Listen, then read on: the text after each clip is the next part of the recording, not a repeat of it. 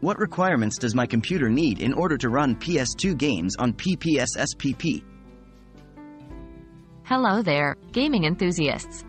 Today, we're going to discuss an exciting topic: how to run PS2 games on your computer.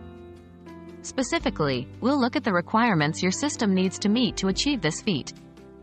If you've been longing to relive those classic PS2 games on your PC, this guide is for you.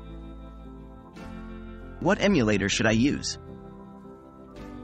Before we jump into the system requirements, it's essential to clarify a small detail. PPSSPP is an excellent emulator for PSP games, but it isn't designed to handle PS2 games. For PlayStation 2 games, you would need an emulator like PCSX2. That's the software we'll focus on in this guide. What are the minimum system requirements for PCSX2? Running PS2 games on your PC does need some power behind the scenes. The minimum system requirements for PCSX2 include operating system, Windows, Linux OS, or Mac OS, CPU, any that supports SSE2, Pentium 4 and up, Athlon 64 and up, GPU, DirectX 10 or OpenGL3, X-supported graphics card, RAM, 2 GB or more, DirectX 9.0C or later.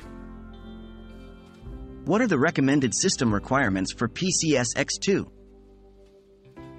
If you want to enjoy a smoother, more optimal gaming experience, here are the recommended system requirements for PCSX2: operating system, Windows 10, Linux OS, or Mac OS, CPU, Intel Core i5, i7 or AMD Phenom 2 series, or better, GPU, DirectX 11 supported graphics card or better, RAM, 4 GB or more, DirectX 12 or later. Remember, the performance of the emulator also largely depends on the game you're playing. Some games might run perfectly well with the minimum requirements, while others might need more power. Anything else I should know?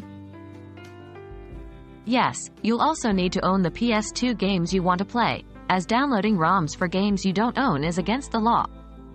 You can create your own game files from your PS2 discs using specific software.